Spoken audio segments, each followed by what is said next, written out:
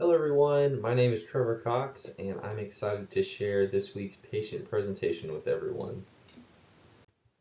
So going over first with the anthropometrics, this patient is 84 years old, male, height of 5'9" and weight of 201 pounds, and a BMI of 29.7, which is indicative of the patient being overweight.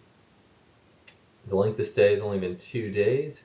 However, in the past 2 days since he has been admitted, he has gained 31 pounds, or 18%.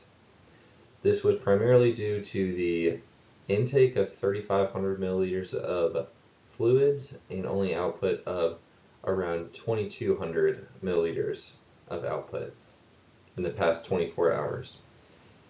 The patient was admitted for atrial fibrillation with RVR, and the primary diagnosis for the past medical history was CAD, AKI, heart failure with reduced EF of 15%, and shock liver syndrome. He also has a secondary diagnosis of tobacco abuse, hypertension, and hypokalemia. Now moving into the lab test, as you can see, there were numerous lab values that were abnormal or out of range. Looking at sodium, which was low but not extremely low, so we're not too concerned with that. However, looking at the rest, with potassium significantly low, and looking at that liver and that renal function, we're really looking at the BUN and creatinine, which as you can see are abnormally high. And also going along with that, we're looking at calcium, ALT, AST, and then also the glucose value, which is slightly elevated at 137. Next, we're going to look at the medications and treatment as it relates to the nutrition professional in the clinical setting. First, looking at potassium chloride, which is to treat the hypochloremia. Also, the sodium chloride, which is to treat the hypokalemia.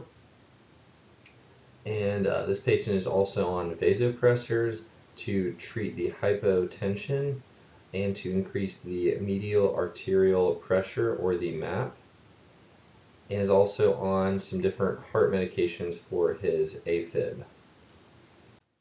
Upon entering the room, we were met with his two sons, and the patient was unresponsive as this patient was on a vent, and I will talk about this more later in the presentation.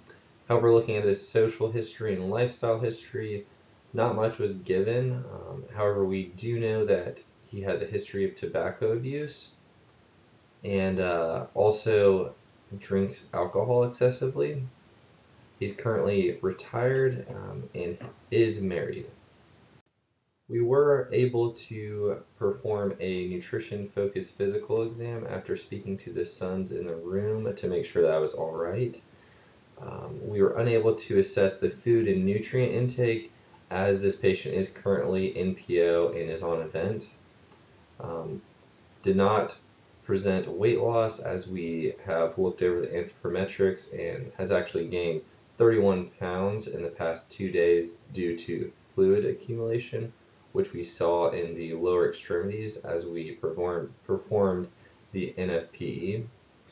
We also noted the loss of subcutaneous fat and also muscle mass, as mentioned in the lower extremities, which is indicative of fluid accumulation or edema, and we were unable to assess the grip strength.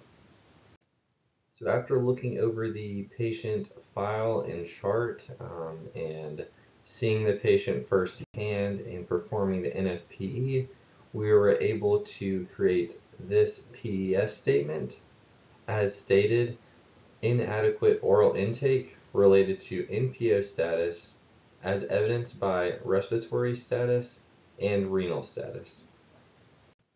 Moving into the nutrition intervention, we have food and nutrient delivery. We also have enteral and parenteral nutrition. This patient did have a central line, so we are able to administer PPN or TPN. However, this will be discussed later. Also, the coordination of the nutrition care by the nutrition professional, and also the collaboration and referral of nutrition care, team meetings, collaboration with other providers. Lastly, I would like to discuss the nutrition monitoring and evaluation. We are going to monitor the biochemical and lab data, the enteral nutrition intake and administration, the fluid intake, the procedures, and medical tests. The current nutrition goals are for a goal tolerance of above 50% of recommended needs.